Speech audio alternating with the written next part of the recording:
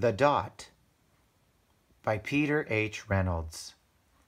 Read by Mr. Kilby.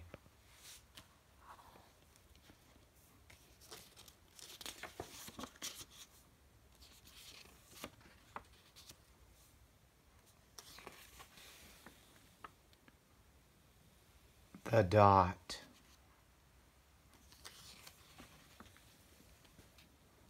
Art class was over, but Vashti sat glued to her chair. Her paper was empty.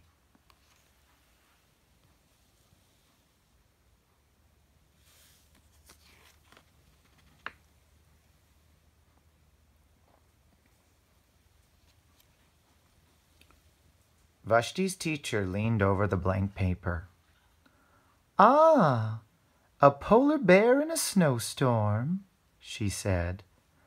"Very funny," said Vashti. "I just can't draw."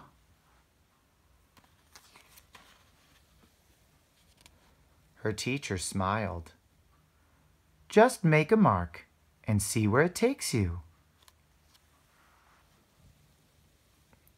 Vashti grabbed a marker and gave the paper a good, strong jab. There.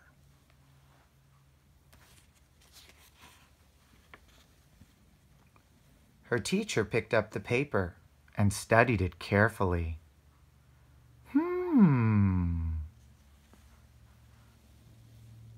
She pushed the paper toward Vashti and quietly said, "Now sign it."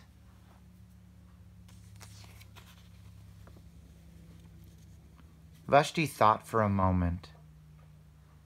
"Well, maybe I can't draw, but I can sign my name."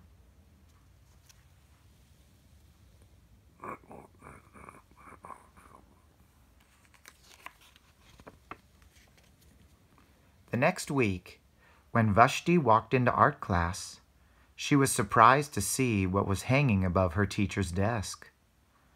It was the little dot she had drawn, her dot, all framed in swirly gold.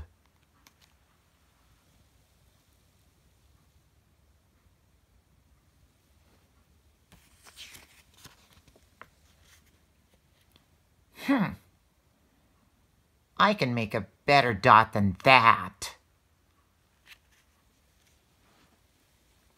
She opened her never-before-used set of watercolors and set to work.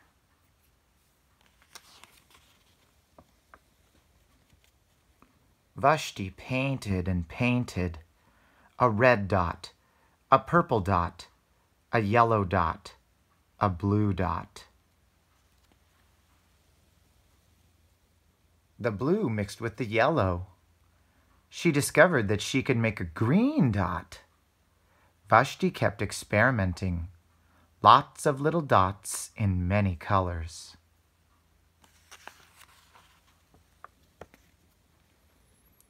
If I can make little dots, I can make big dots too.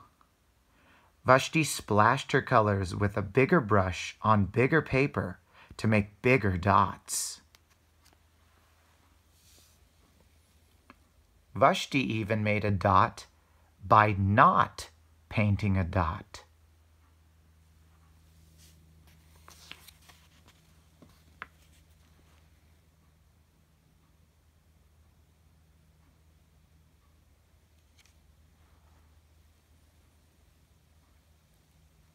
At the school art show a few weeks later, Vashti's many dots made quite a splash.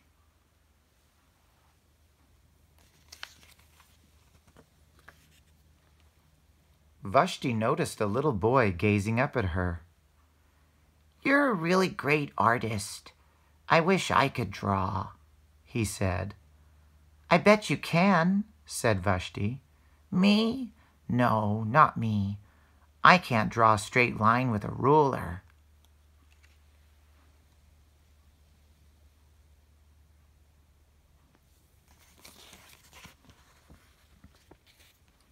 Vashti smiled. She handed the boy a blank sheet of paper. "Show me." The boy's pencil shook as he drew his line.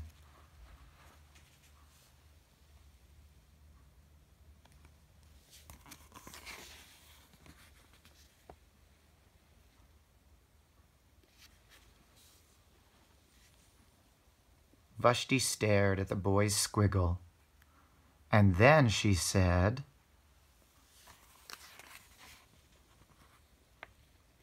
"Sign it."